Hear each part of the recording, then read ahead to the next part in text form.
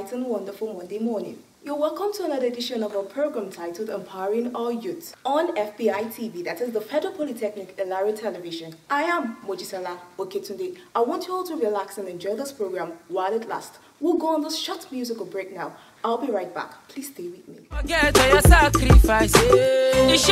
Someone who will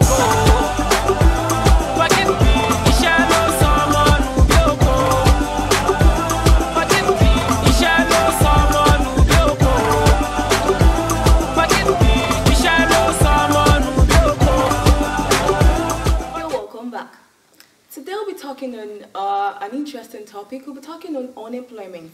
What is unemployment?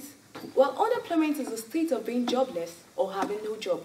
Like we know in our society today, lots of youths after being graduating or after they've graduated from their institution, they tend to have no job.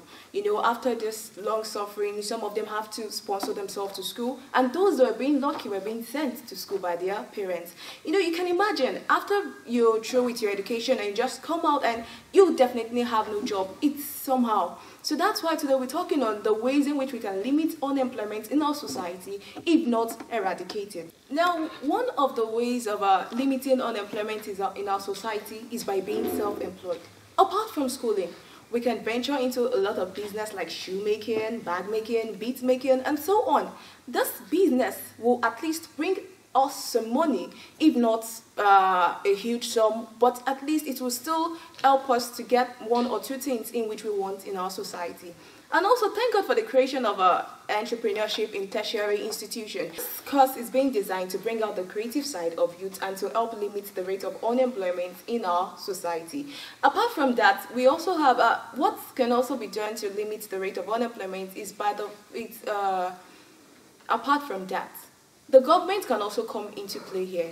The federal government can assist by building in more institutions or more industries in which youths out there can be employed and fill in different posts in order to limit the rate of unemployment in our society.